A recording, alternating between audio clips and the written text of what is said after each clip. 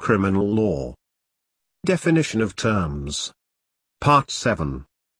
Disputable presumptions. Based on procedural rules and may be overcome by evidence to the contrary.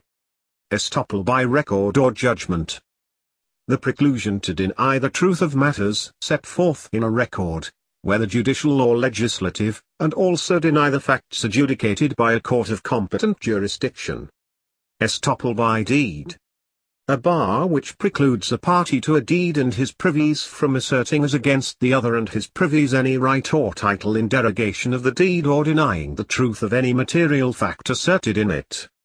Estoppel in pais. Based upon express representation or statements or upon positive acts or conduct. Estoppel against tenant. The tenant is not permitted to deny the title of his landlord at the time of the commencement of the relation of landlord and tenant between them. Direct examination. The examination in chief of a witness by the party presenting him on the facts relevant to the issue. Cross-examination. The examination by the adverse party of the witness as to any matter stated in the direct examination, or connected therewith, with sufficient fullness and freedom from interest or bias, or the reverse, and to elicit all important facts bearing upon the issue. Redirect examination. Second questioning by the proponent to explain or supplement answers given in the cross-examination. Recross-examination. Second questioning by the adverse party on matters stated on the redirect and also on such matters as may be allowed by court. Leading question. It is one where the answer is already supplied by the examiner into the mouth of the witness. Misleading question. A question which cannot be answered without making an unintended admission. Compound question. A question which calls for a single answer to more than one question. Argumentative question. A type of leading question which reflects the examiner's interpretation of the facts.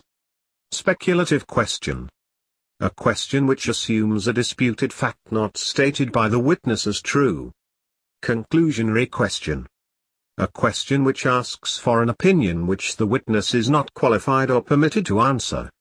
Cumulative question. A question which has already been asked and answered. Criminal procedure.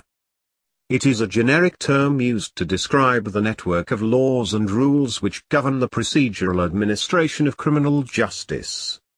Criminal jurisprudence. The authority to hear and decide a particular offense and impose punishment for it. Subject matter. Cases of the general class where the proceedings in question belong as determined by the nature of the offense and the penalty imposed by law. Territory. The geographical limits of the territory over which the court presides and where the offense was committed. Preliminary investigation. It is an inquiry or proceeding to determine whether there is sufficient ground to engender a well-founded belief that a crime has been committed and the respondent is probably guilty thereof, and should be held for trial. Arrest. The taking of a person in custody in order that he may be bound to answer for the commission of an offense. Hot pursuit arrest. When an offense has just been committed and he has probable cause to believe based on personal knowledge of facts or circumstances that the person arrested has committed it. Bail. The security given for the release of a person in custody of the law, furnished by him or a bondsman, to guarantee his appearance before any court as required under the conditions of law. Arraignment. The initial step in a criminal prosecution whereby the defendant is brought before the court to hear the charges and to enter a plea.